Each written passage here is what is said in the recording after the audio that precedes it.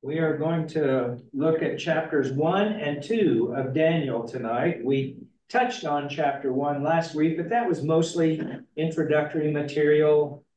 And so tonight we'll look at some of the details of these first two chapters, and hopefully you'll find this very interesting. So here we go, chapter 1. We won't take time to read through the whole chapter, but I'll ask you to scan it here as we get started. I mentioned last week that one of the scholars I'm following, actually the ones, you can,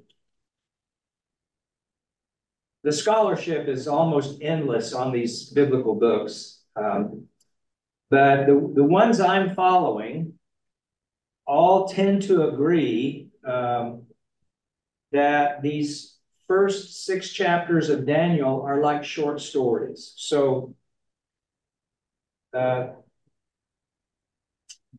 they're like John Goldingay is this name of one scholar in the Word Biblical Commentary series. I'm following him, and another Orthodox priest whose name I'm blanking on right now, following him. They think that these stories about Daniel and his 3 friends are probably rooted in actual historical people and circumstances, but the stories as they come to us are really meant by the authors, humanly speaking, to be read as like a short story. And we'll look at a couple of characteristics so that we can see how Daniel, especially these first 6 chapters, reads differently than the history that is recorded in the Old Testament.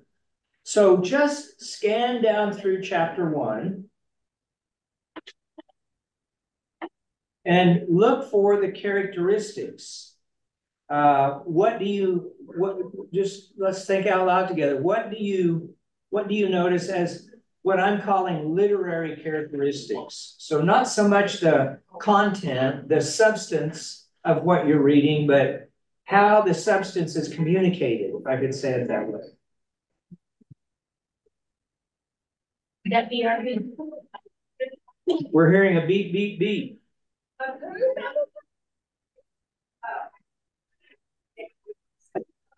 You wanna check? I'll go check. Yeah. Somebody's car outside is beeping, so Joni's gonna check for us. So okay, so back to Daniel 1. And we can just sort of state the obvious. So what do we find in chapter 1? We have, who are the people involved? The king. Okay, so King Nebuchadnezzar. The youth or young people that they brought over. Yep. So we have these 4 young men named.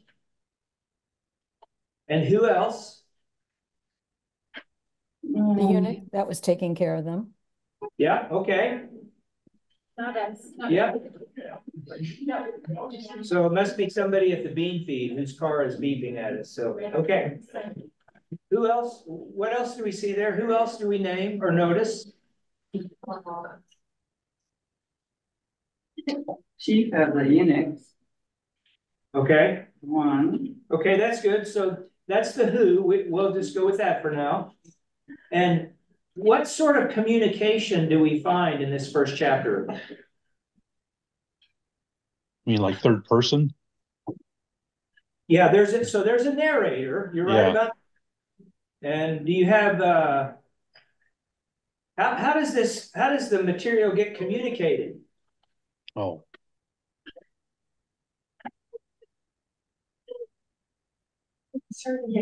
No. Do you see dialogue? Just a little. Yep. So Like the guy named verse 12. Ashpenaz. Yeah. Ashpenaz talks, and he's afraid of what the king will do if they don't eat the king's food and all that. So we're getting like a plot. We're getting conversation, right? Mhm. Mhm. So this has a story feel to it. So we have characters. Again, this isn't, we can think of these characters as actual people, real people, but the story gets told in the way stories get told. There's a plot line, and there's some sort of tension that arises. There's a problem that arises in the story. And then, that problem gets complicated or intensified. So the problem is these Jewish men don't want to eat that food. They don't want to be defiled. And we'll unpack some of these details. And then it's complicated by, well, if you don't eat this food, the king's going to take my head off. And then so they negotiate, they work it out, and then there's a kind of resolution to the situation. So the young men can stick, they don't defile themselves, they stick with the simple food that they can eat that's clean to them. And it turns out to be okay. So by the end of chapter 1, we have something like a resolution to the story. So you see characters, you see plot, you see a storyline with a resolution. And conversation, right? So if we're thinking of the way history gets told, particularly ancient history, it's not like somebody has a tape recorder on that's catching all these words. And yet we have back and forth. This person said and that person responded, right? All right, turn over to chapter 25 of 2 Kings. So right at the end of 2 Kings.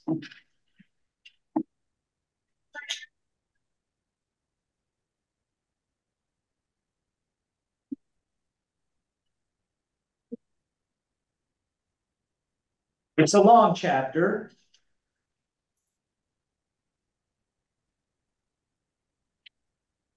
And if you just scan down through it, you don't find a plot line exactly.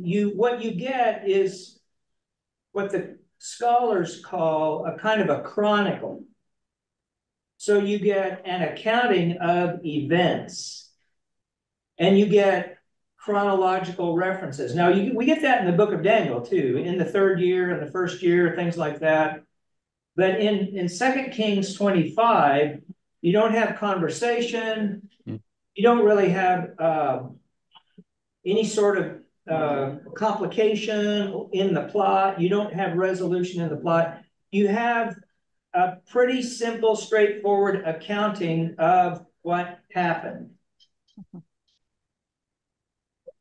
The Babylonians come into town. They take people captive. They take some of the utensils from the temple, and so on. Not any real conversation back and forth between characters. And that really is, Larry, like a third person accounting. Somebody is telling us about what happened. Right. Yeah.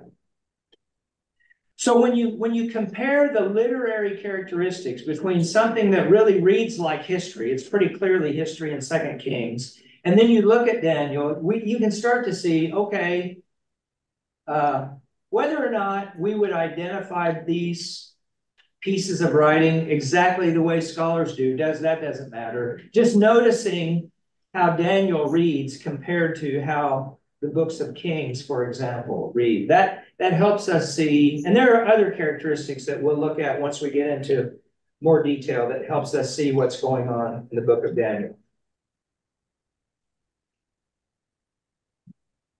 Okay. We're going to look around at other places in the Bible to see some similarities. We'll get to that in due time. But as I say here at the bottom of this screen, themes common to exilic stories. So Daniel is set in the context of the Babylonian exile. And these are just a few of the major themes. So God's sovereign, though sometimes unseen hand.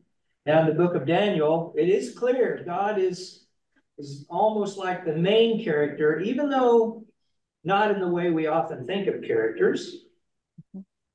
Daniel attributes his wisdom to God, right? I'm not I'm not all that great. God showed me this. And so that's chapter 2. But so God's sovereign hand is clearly a major theme in these stories from the exile. Jewish success in a foreign land. So they have success in chapter 1. Daniel has success in chapter 2. Shadrach, Meshach, and Abednego are going to have success in chapter 3. And Daniel's going to have success again in chapter 4 by not getting eaten by the lion, right? Not getting burned up in the fire, in the fiery furnace. So success. Again, because of God's faithfulness and sovereign power. And then another theme is, these are heroic, faithful characters, regardless of the cost. So again, jumping ahead to chapter 3, Shadrach, Meshach, and Abednego say, our God will deliver us from this fire, but even if he doesn't, we will not bow the knee, right? We're not going to worship your God. So faithfulness to Yahweh, to God, to the one true God. These are themes that show up in the kind of literature we are reading. And so the scholars ask us to imagine, much like we would, I think I mentioned this last week, but much like we would watch a movie that's based in history, but it's been fictionalized to some degree. It adds in scenes. It puts words in the characters' mouths. And we are inspired, we are encouraged or convicted in some way, even though we know not everything in that movie is actually what happened, but it still can convict us or inspire us. So last night and the night before, it took me 2 nights to finish the whole movie, but I rewatched The Great Debaters. Have you seen that movie, The Great Debaters? Texas folk will maybe appreciate this a little bit more, perhaps. Wiley College is in Marshall, Texas. It's a historically African-American United Methodist college. They had a really great debate team way back in the 30s. And this is history. They actually went to Harvard and debated the Harvard debate team, which was the national championship team. And Wiley College beat them. They won. And of course, the movie fills in all kinds of blanks, right? It's based on real people, but fills in all kinds of blanks. But it's inspiring to watch movies like that, I think. Daniel is the kind of material that's meant to do the same thing for Jewish people who no longer live in their homeland, right? They're living in a foreign land. They're living among pagans. They don't have the temple to sort of remind them of God's presence. All right. As always, chime in when you have a question or a comment. And we'll get started now with a little bit more detail in chapters 1 and 2. I'm going to try to describe as we go. I have some, so to speak, some experience or application questions at certain points that do offer your perspective, or if you have a question, if you have an observation, please share it. But let's start with chapter 1, verse 2. And I'm quoting from the New Revised Standard Version. So the wording on the screen comes from there. And in the New Revised Standard, it says, chapter 1, verse 2, that the Lord let King Jehoiakim fall into Nebuchadnezzar's power. So, we got noises in the hallway. So, notice that. The Lord permitted this, it says. This is an example of how God's sovereign hand shows up in the story. NIV has delivered. Delivered, so that's even stronger. Yeah, Mm. good. Any other versions that reads a bit differently? Common English is Lord handed Judah's king over to Nebuchadnezzar. Sorry, what word, Larry? Handed over the king to Nebuchadnezzar. Okay, handed over, delivered, or led. So Yeah. actually, the New Revised Standard is the softest here. Yeah. Okay. So here we have divine sanction for the shame of having your country destroyed. And I thought it would be good. Some of you remember when we looked at this, we've looked at this at other times. Let's look at Psalm 137. It's a short one. It does a really good job of communicating the pathos of the exile.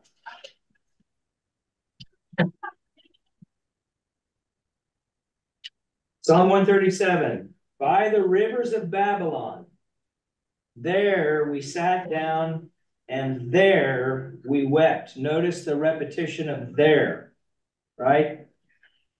There we sat down and there we wept when we remembered Zion. Zion is a stand-in word for Jerusalem. On the willows there, we hung up our harps. For there our captors asked us for songs, and our tormentors asked for mirth, saying, sing us one of the songs of Zion. I can imagine these drunk Babylonian soldiers taunting the Jews. Hey, yeah, sing us one of those stupid Jewish songs, right? Your God is so powerful. Look what happened to you. Imagine. So they go on. How could we sing the Lord's song in a foreign land? If I forget you, O Jerusalem, let my hand wither. Let my tongue cling to the roof of my mouth if I do not remember you. If I do not set Jerusalem above my highest joy. And then we get into real kind of vengeance. Remember, O Lord, against the Edomites, the day of Jerusalem's fall. How they said, tear it down, tear it down. So Edom is east, sort of across the Jordan River, Dead Sea, from the southern part of Israel, or what was known as Judah at the time. And the Edomites were cheering on the destruction of Jerusalem. Tear it down to its foundations. O daughter Babylon, you devastator. Happy shall they be who pay you back what you have done to us. Happy shall they be who take your little ones and dash them against the rock. That's about as raw as it gets. Now, I don't really think, this is one of those, just the emotion. I mean, when I'm emotional, I say things I don't really mean. I mean, in the moment, it feels kind of good to say it that way, but I don't really mean it. And that's kind of how I read this. I mean, God's people are crying out for God's justice. They have witnessed their children being smashed like that. And if I were in that position, I'd probably want those people to get their comeuppance. So, okay. So I'm trying to help us feel a little bit of what these deported, disinherited, displaced Jewish people would feel like. All right. Also in verse 2, we get this reference to Shinar. Why Shinar? Why not just Babylon? Because they make Bach beer there. I'm sorry? A Shiner beer. Shiner Bach. Yeah. Yeah. Well, let's go back and look at Genesis 11 for a second.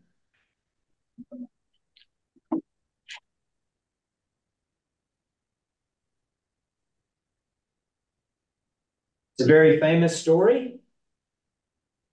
And look especially at verse 2.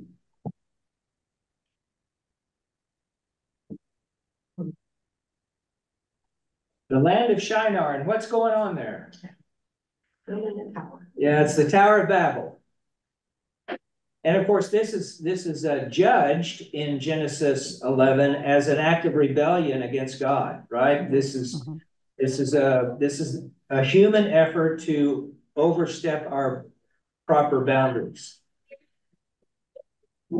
So the use of Shinar back in Daniel is like an echo, and it's a suggestion of how the perspective of the author who's put this book together is he's really kind of intensifying just how disgusting these Babylonians are. These are the pagan people, and now we're among them. All right, in verse 4, my version says young men. I'm wondering what other versions say. Good-looking young men without defects. Yeah. Youth without blemish. Youth without blemish, okay. Yeah. Yeah, so, yes. Say again? An aptitude for learning any for smart too. I'm sorry, Jim, I didn't catch that. Sorry, they were smart also. They had an aptitude for learning. Aha, there we go. Yeah. So one guy that I'm following as we do this study suggests that typically in situations like we're having described here. So when one nation conquers another, it was not uncommon for them to take the best and brightest of the conquered nation and then employ those people for their own kingdom purposes. And that it was commonly the case that these young men would have been teenagers, like even as young as 14 or 15, that they started this regimen of training to serve in civic positions, civil positions, government positions, at a pretty young age. But they were not free people, right? They were like slaves, but. Well, they're conquered people. They might not be like, could they go to their own homes at night and things like that? They weren't free to leave town. Yeah. But they weren't imprisoned exactly. Right, But right. they're not, but they are, these are upper class, like princes, you might say, or aristocratic type people. And so young men, and they're very gifted, as you pointed out here. And just to kind of keep in mind what I said earlier about the themes, when we read these stories, Daniel and his three friends really look like they're 10 times better, right? 10 times better. They're smarter, they're faster, they're just better, always better. And so that's part of the, when these scholars who think of these as sort of fictionalized short stories, the way the characters are characterized is part of this isn't a sober historical analysis. This is like, one of these movies we would watch with the people who are vanquished actually are the ones vanquishing in the end. Okay, enough of that. Now let's look at the name changes in verses 6 and 7. So the name Daniel means God is my judge, and he's given the name Belteshazzar.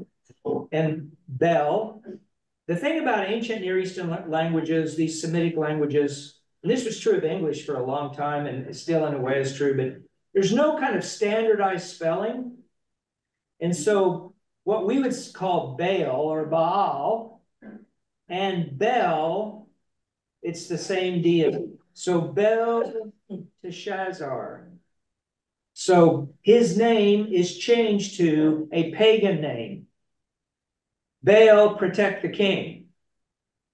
Now imagine being a good Jewish boy. Now you have to go by this pagan name that's praying, as it were, to this pagan deity. Okay, Hananiah. The Yah at the end of Hananiah, that IAH is Yah.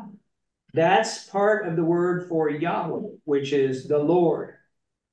Yahweh is the name of the Lord God, creator of all things. Hananiah means gift of the Lord. He gets the name Shadrach, and the Ach, the ACH at the end of his name, is related to one of the names given for a Babylonian god. This actually goes back to Akkadian, but Aku is the name of that god. So he too has a pagan name. Different god. Mishael, you see the L there. So another Hebrew name for God is Elohim. Excuse me. Mishael means given to God. He gets the name Meshach, which doesn't have a God's name in it, but it is guest of a king. Now again, that wouldn't feel very good either, because not exactly a guest, right? And then the last one is Azariah, and you see the Yah again. Yahweh has helped.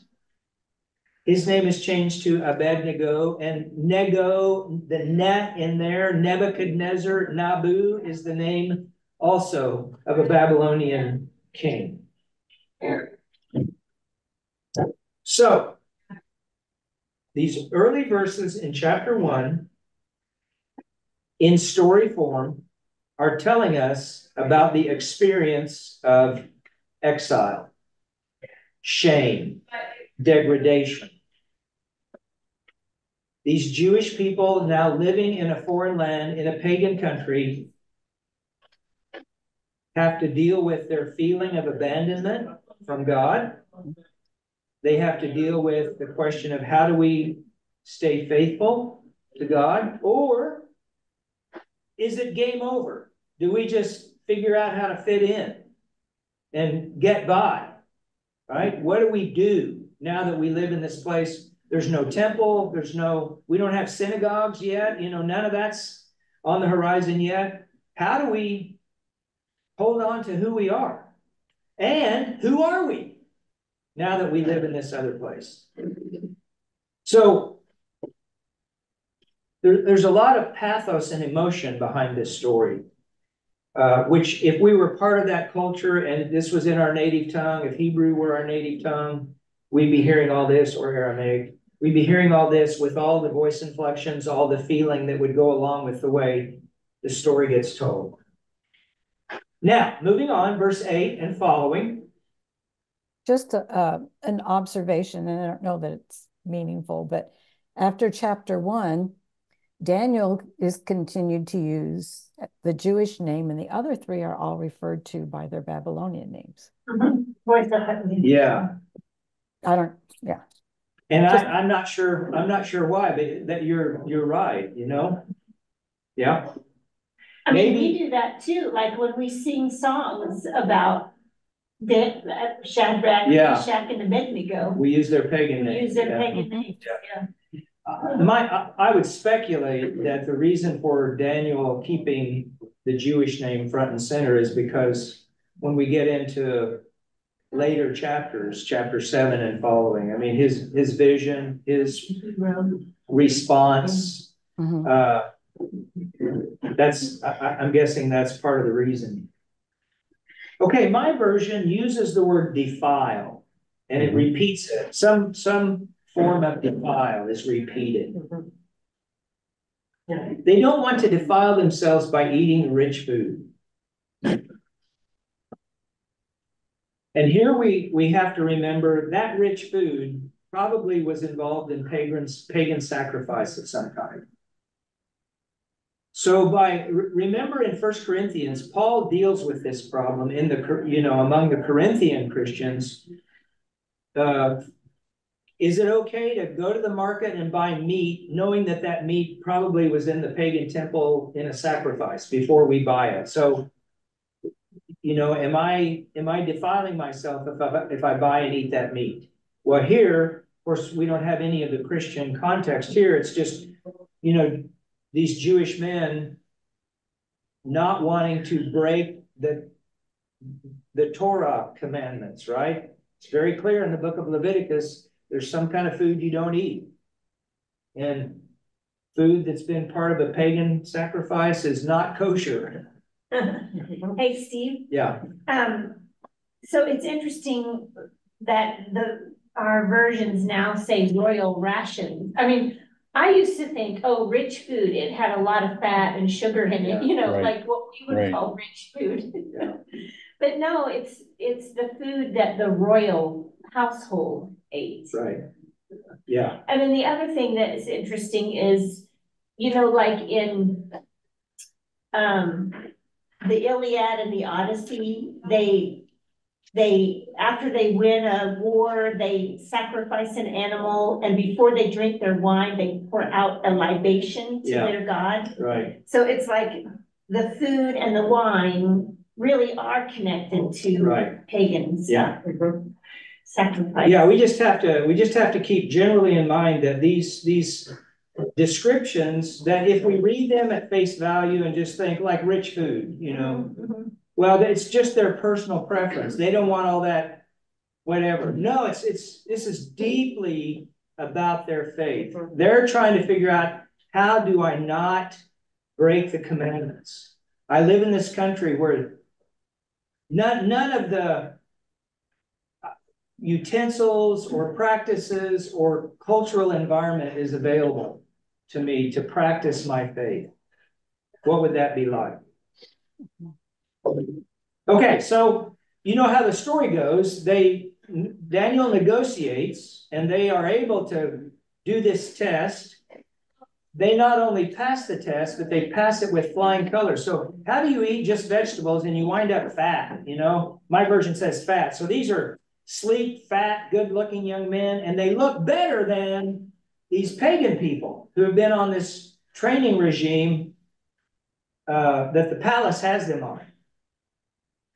So look at verse 17. Again, we see a little glimpse of God's sovereign hand. God gave knowledge and skill in every aspect of literature and wisdom, etc. So God is taking care of these men, even though they're in difficult circumstances. And they're going to get more difficult.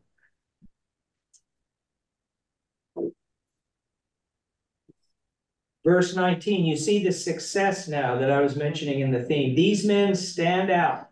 Verse 19, no one could compare. And verse 20, they're 10 times better than all the magicians. Intentional exaggeration, making it very clear. You stay faithful to the Lord, He's gonna keep you, He's gonna keep you safe. Now, I mentioned this last week, verse 21, and Daniel continued, and the message, you might say, is while Nebuchadnezzar passes from the scene, Daniel's still there when the Persian king Cyrus shows up.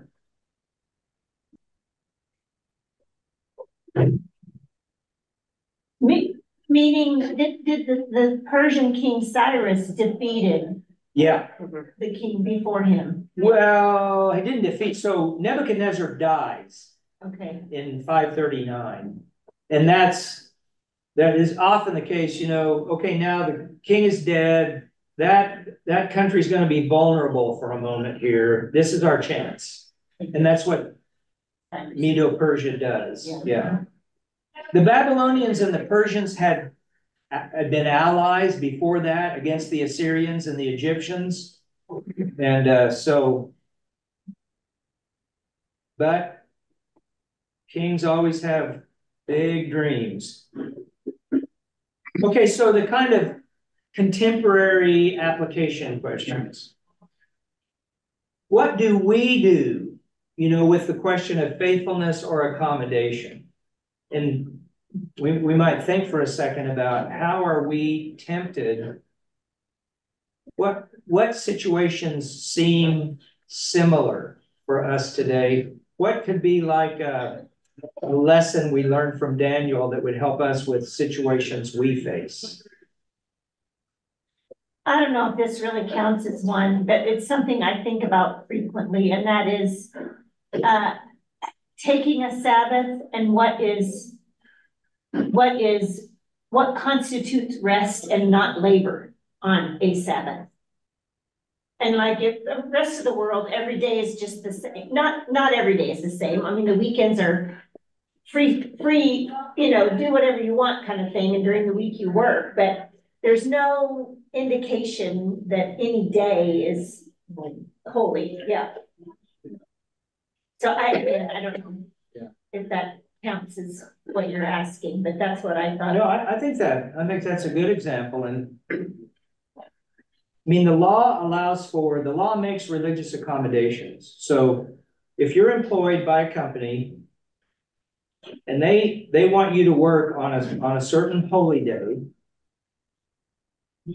you can appeal to the law for an accommodation so that you can observe that holy day. At SMU, we had Muslim students, Jewish students, who were given these kinds of accommodations to observe their religious observances on certain days, even though class was happening. And the professors couldn't mark them absent or do anything to. But if the person doesn't speak up and say, if you just kind of kowtow, roll over, whatever, just go along, then you lose it. Hey, Steve, Yeah. I thought it was interesting that they chose not to just go on a hunger strike or get up in their face and say, no, I'm not going to do it. That would probably have ended differently, but instead he created the test environment and said, let us try it out and then you judge. And somehow that just kind of related to me in today's times. Yeah, about, and that's yeah. Just about a good way to go about conflict. Right. So that's another, it's another characteristic of these stories that the scholars noticed. They didn't rebel, they didn't resist, they didn't just dig in their heels. So here again is a vanquished people trying to figure out how to live in this new environment and acting with some wisdom and prudence, I mean, they're gonna, in chapter 3, we'll see they're gonna draw the line, but they don't do it in a defiant, disrespectful way. They are trying to get along properly in this new environment. And that there is real wisdom in that.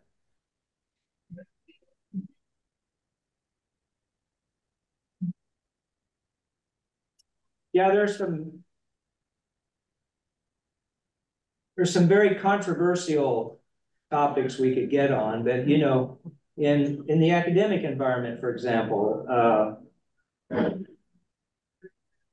these new policies in a lot of schools those policies force you to use certain terms of identity for people. So, and it doesn't matter what your religious viewpoint is. If you don't do what you're told to do, they can sanction you. So there's more of that sort of thing going on now in our culture than there was at one time, at least for traditional Christians.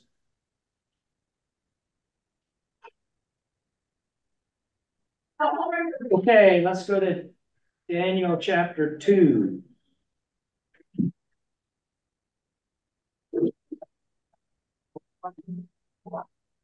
So Nebuchadnezzar has this dream. And the way the story is told,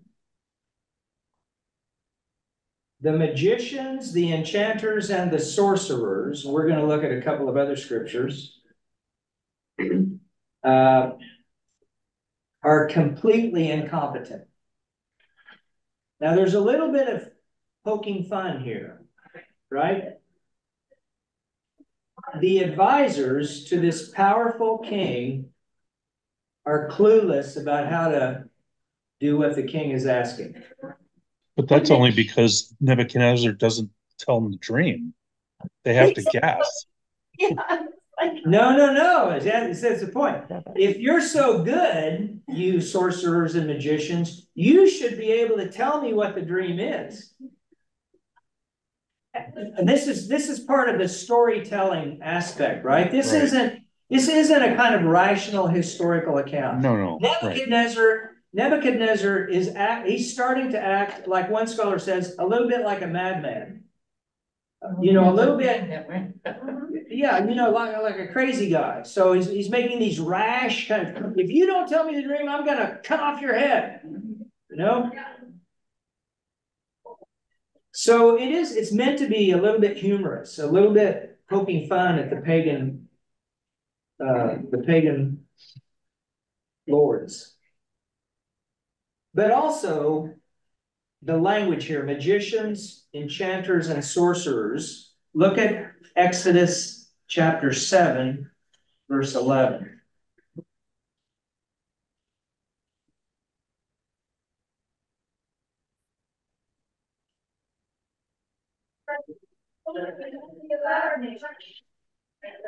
My version says, then Pharaoh summoned the wise men and the sorcerers, and they also, the magicians of Egypt, did the same by their secret arts, their dark arts. So,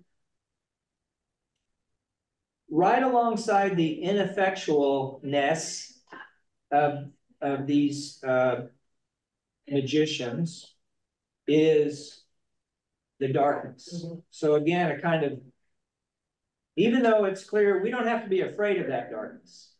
It is darkness nonetheless. And we point out a kind of parallel with the story about Joseph and Pharaoh in the book of Genesis. We won't go back there, but the characteristics of the Daniel story in chapter 2 kind of parallel the characteristics of the Joseph story in Genesis 41. Both Joseph and Daniel say God reveals and God gives us wisdom. God will give us the ability, or me, each of them, me, the ability to interpret this dream. And then verse 14, back in Daniel 2, how Daniel responds. wisdom and tact. Yeah, wisdom and tact, or as my version says, prudence and discretion. Other words? Verse 14. Okay. Discretion and discernment is the name speed. Yeah, okay. And with courage, right? He doesn't run and hide. He goes asking, hey, what's going on here? And it's really his taking the initiative that saves all these pagan magicians, enchanters, and sorcerers.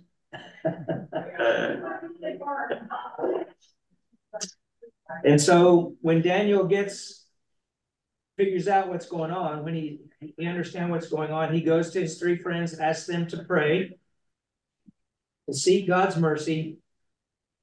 And it says, then the mystery was revealed, right?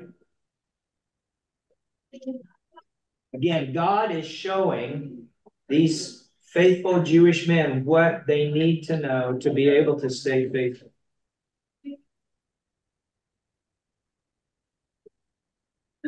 And then verse 28. Again, there is a God in heaven who reveals mysteries.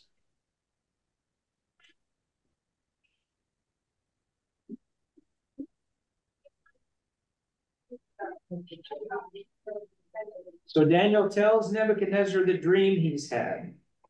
There's a lot of detail in the dream. We'll just touch on it here. First of all, the size of the statue in the dream. It's really meant to be awe-inspiring. Do you all remember reference to the Colossus back in, it's one of the seven wonders of the world, this big statue that was like over 100 feet tall. And so in its day, I mean, that was just, I mean, amazing is too lame a word. It would have been truly awe-inspiring. So this dream, he has a dream of a statue that's big like that and bright. So Daniel tells him the dream and then is able to interpret the dream. And we're gonna see references later to 4 kingdoms. But the point of the story here is all these kingdoms will come to an end. And eventually, this stone from a mountain, so it's not a stone that's been carved up by a mason. It's a stone from a mountain, no human hands will come and crush all those kingdoms. I mean, imagine Daniel telling the king of Babylon, the most powerful man in the world, your kingdom's going to be fine, but at the end of the day, all these human created kingdoms, they will come to an end, and the kingdom that God creates will stand forever.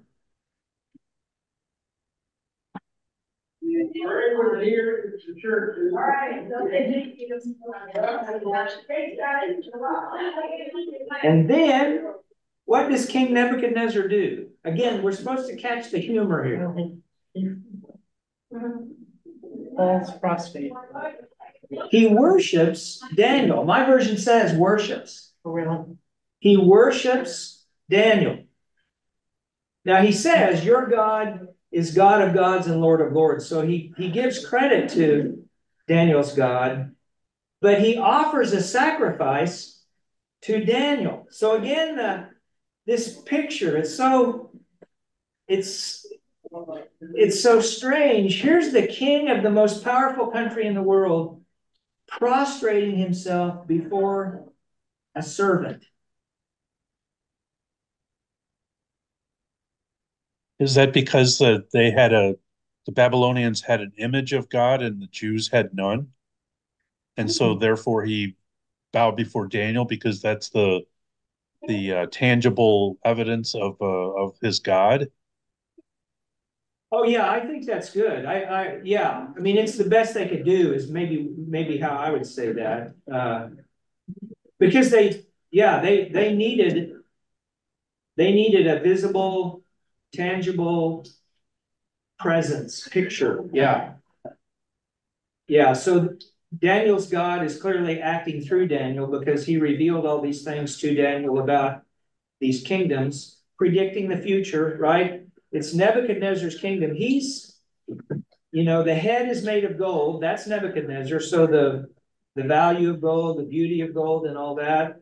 And the next kingdom after Nebuchadnezzar is inferior, right? So Nebuchadnezzar can think, these things are going to be okay while I'm king.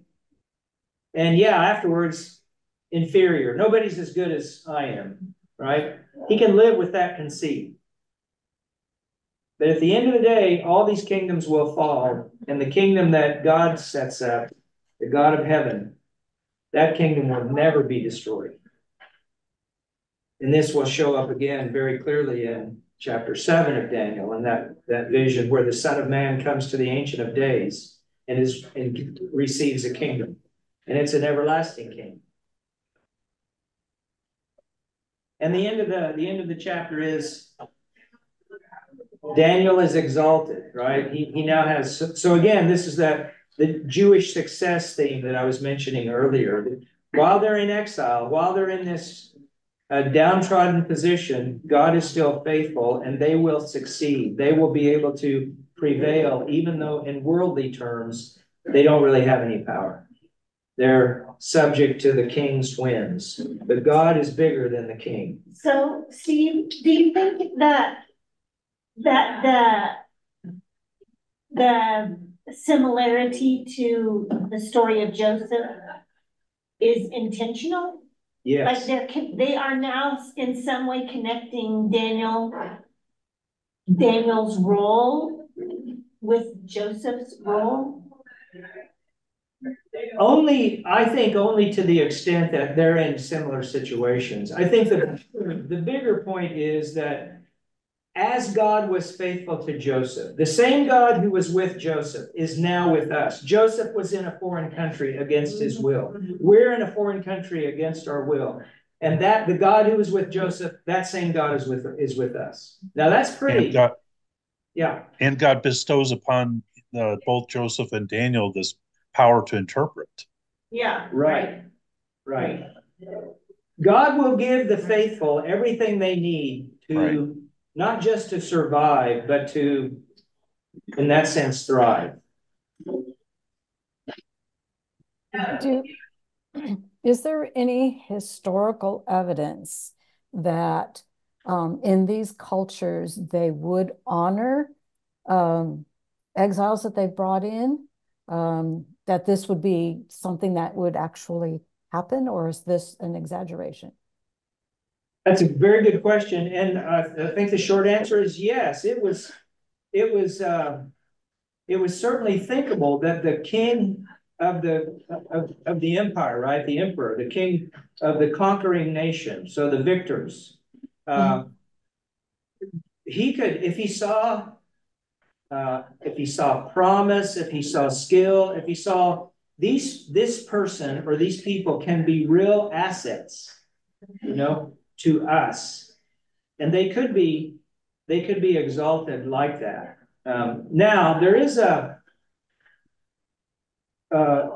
there's an artifact known as the Babylonian Chronicle that tells about Nebuchadnezzar's reign. Doesn't tell everything, of course, and so there's nothing in the Babylonian Chronicle that mentions Daniel as an advisor to the king, for example. So this is another reason scholars think that, when we look at the literary characteristics of these early stories, maybe, I don't think they really question whether there existed a Daniel or not, but the way the story is told, there's nothing outside the Bible that would tell us that Daniel had the kind of status with King Nebuchadnezzar that this story shows him to have.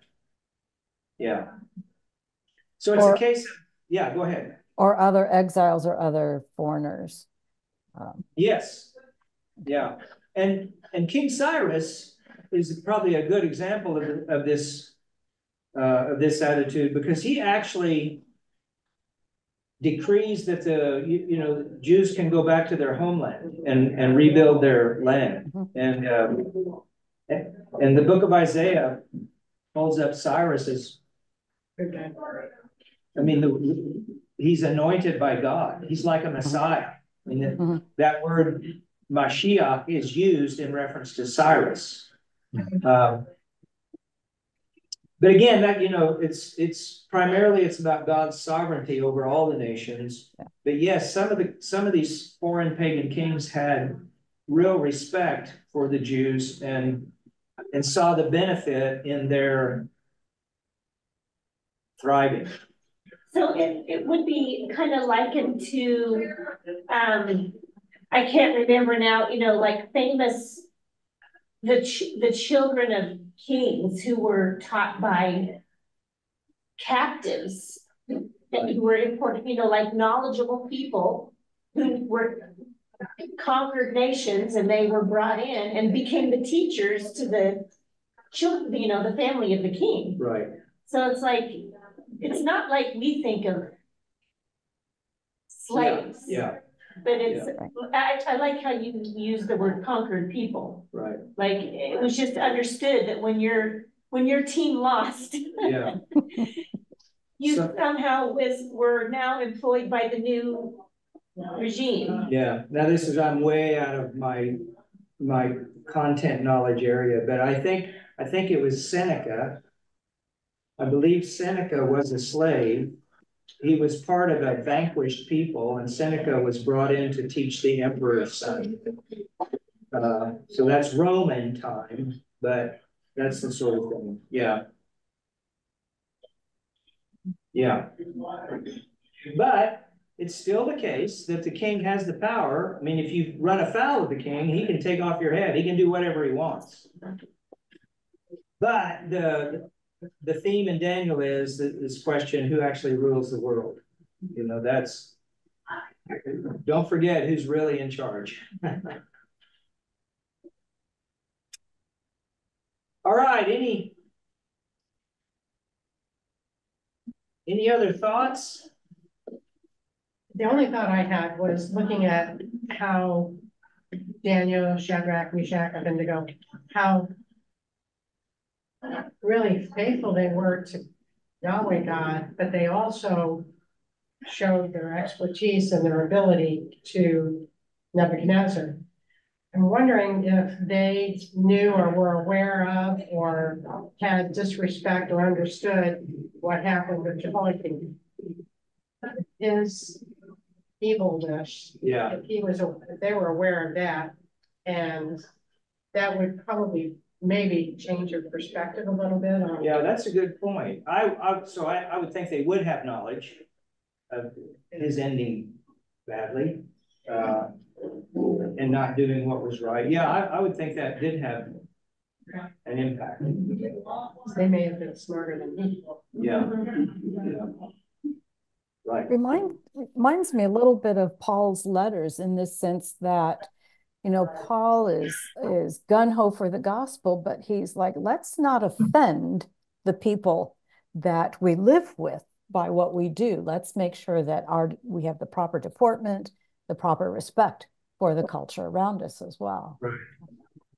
Yeah, and this is such a good thing to think about. When Joni and I lived in Italy, of course, Italy is a Catholic country, so it's not like we were Protestants, so that made us second class. But we were just aware of how you've got to know what you don't know, and be willing to learn from the local folks and not just make judgments and assumptions. And life just goes a lot better. Yeah. Steve, yeah. So, you know, in Greece, the women, I just got back from a trip there, and we went to a series of monasteries that were up in the mountains that were just amazing. But the women of the group had to wear skirts. And you had to wear a skirt, even if because you had to have your knees covered, was what was the explanation. That even if you had on pants, you had to have a skirt on over your pants. Either a skirt or, you had to have something over your knees. And you had to cover your shoulders too. Yes, you had to cover your shoulders too, but shoulders were easy because it was cool. Yeah. But we all had on pants, and then the idea that you had to put a skirt on over your pants was like a little bit of a head scratcher for a lot of people. But you either get a skirt and put it on because out of respect for the people who've asked you to do that, or you don't go. And I feel like it's a little bit the same kind of thing. You have to have respect for where you are. Yeah. Well, and it also makes me think, and those of you who went through the early church fathers study will remember about Justin Martyr. So Justin Martyr's first apology goes into great detail to show that Christians are loyal subjects. They're not contrarians. They're not anti anything except they're anti-pagan, right? They worship the one true God. And Justin Martyr was very careful to try to show, actually, these Christians are good for your kingdom, your nation. Just don't ask them to do certain things, right? Because they can't do that. And in the process of getting that point across, he was pretty bold with the emperor, right? He didn't try to skirt around any of the issues, but he was respectful. That's a good thing to know. All right, well, I'm kind of planning on next week trying to do chapters 3 and 4, right? We'll do the fiery furnace and the lion's den. And if you're able to read ahead, then notice some of these characteristics that we talked about tonight in terms of literature.